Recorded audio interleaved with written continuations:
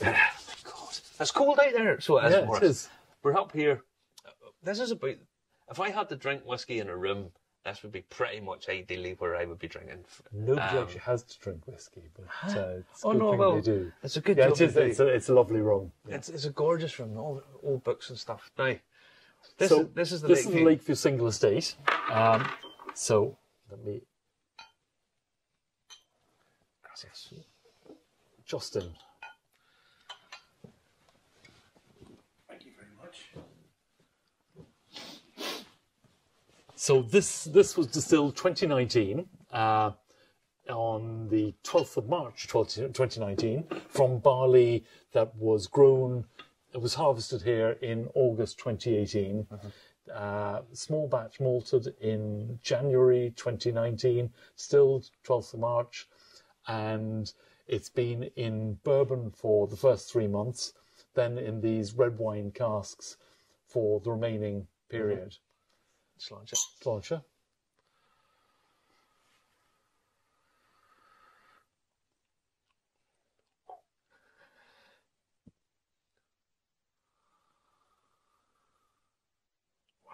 Loads of big depth. Big depth of nose there.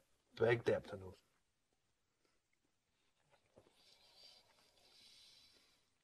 What does the man from Del Monte say?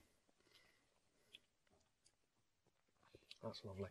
I think it is, but then your own babies are always beautiful, so it's you do need outside corroboration. Well, I'll tell you what. I was at the tasting in Belfast for Belfast Whisky Week, and I tasted your spirit then, and I have to say it's premium the whole way through. I'll tell you what that is. That has loads and loads and loads of flavour, lovely balance to it. It's got cherry notes. There is almost like cherry liqueur notes to it. Lovely barley malt coming through on it. Nice little touch, nice, very subtle touch of smoke coming through on it. But don't be confused and thinking that in any way this is like a peated whiskey. It's not. It's almost like there's a background blanket of it just at the very bottom note that sort of lifts and in some way takes a little bit of the sweetness away, but contributes a little bit to the sweetness as well. And it's very subtle. But the nose is the remarkable thing.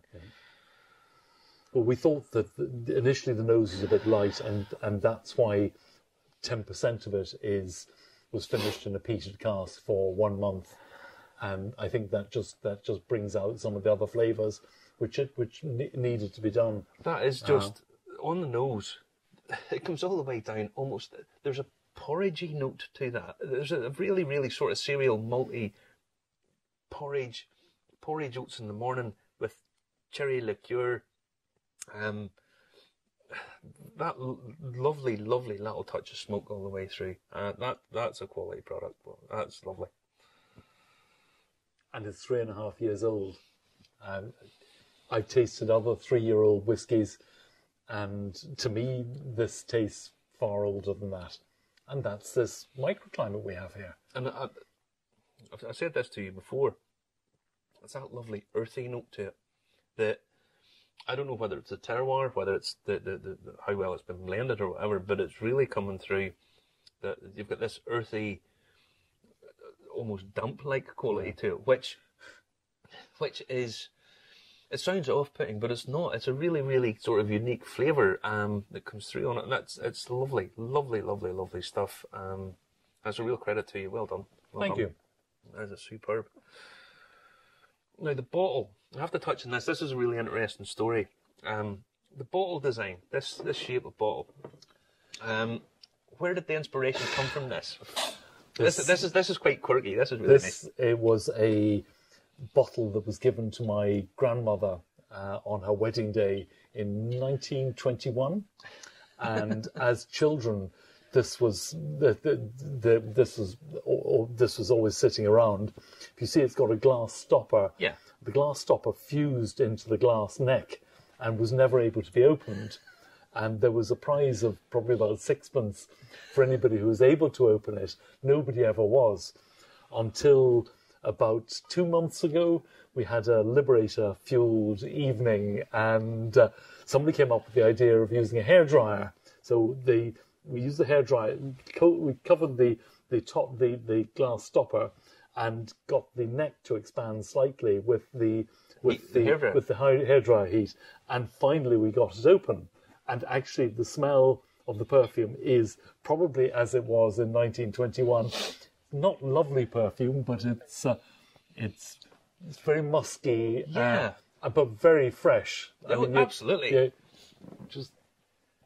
So you took this ball and basically that was the idea for it, and basically we wanted to make it an experience to open the bottle. Yeah. So we wanted it sort of decanter style. So that's still another bit of thought went into it. Another bit of thought, another bit of family history, really. We're very short of labels, which is why the sample one doesn't have one on it. So now this is, I assume, this is the barley from which everything is made. So this is your laureate that you had. I know that's actually the Olympus. The Olympus. First year. First year. So this is very rare. And you have it made up here. Yeah. So so this is your barley. This is the whole concept of terroir. And we know that there's other producers that are really focusing on this. The microclimate down here, you said earlier on, it's quite difficult to grow barley. It's not the ideal conditions for growing it. And also, we're much later than anybody else. And you're Ours is always the latest harvest in Ireland, I think, pretty much. So that you consider that is what carries all the way through into your glass?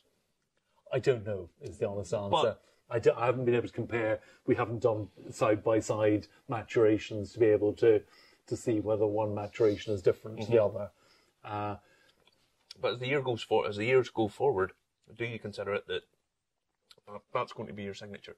Yes. That'll be the signature that will come through. But this will be only a third of our production, because we don't grow enough barley here we can make a certain number of bottles, but not enough to make it a viable business.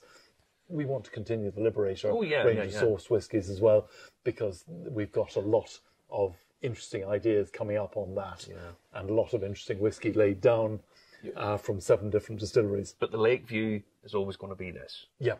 And is there going to be an annual release every year, or is it going to be? It depends who's buying. Really, it does.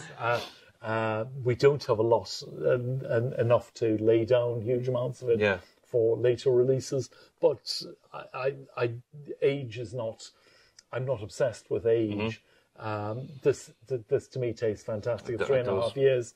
Absolutely. And so we don't put an age statement on it, although we're planning a 4-year-old birthday edition at some stage. So you don't put an age statement on it, but it's not actually on this. But you have a QR code that goes on the. There's a little tag that goes on it, and it gives you all the information you want. Yeah, so actually there's a neck tag which tells you where it was distilled. So although it doesn't have an age statement, it actually has more than that. It has all the information that you want about everything that you need to know about the estate, when it was grown, when it was distilled, who it was distilled by, what it was aged in, how long. It's all there. And the same with our Liberator range. We don't put an age statement on those because the blend changes for every batch, and the components change, so we don't put that on. No, well, I have to say that's lovely.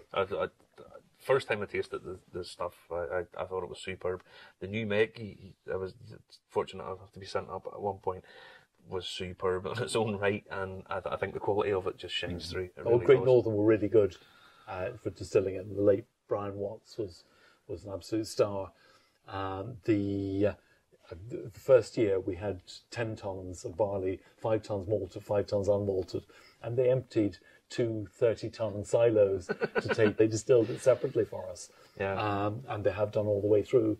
Don't quite know why they're being so careful with it, but I'm very grateful to them for doing so. And I think overall have been the Great Northern and John Teeling have been superb for the whole Irish Yeah, whiskey industry. absolutely. I mean, the amount of stuff that they supply to so many different people, and the quality of it is superb too. And people say we're sourcing whiskey, we're just bottling somebody else's product.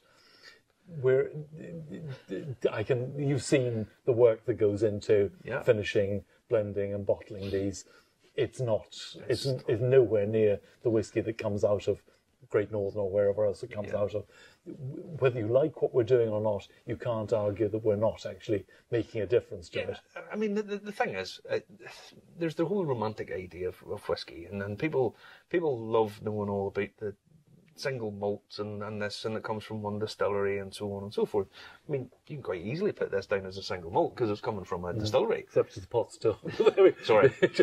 But we do say single pot still on the label. But in terms of, you can put it down as being single malt or pot still or whatever from one distillery. Scotch do really good trick of convincing the world that good whiskey is single malt and 12 years old. We're trying to convince people that there is more to whiskey. There's more to it than that. I read a newspaper article a few weeks ago that George Rowan Co. Back in the day, back in the 1860s, I think it was, were experimenting with just distilling with sugar.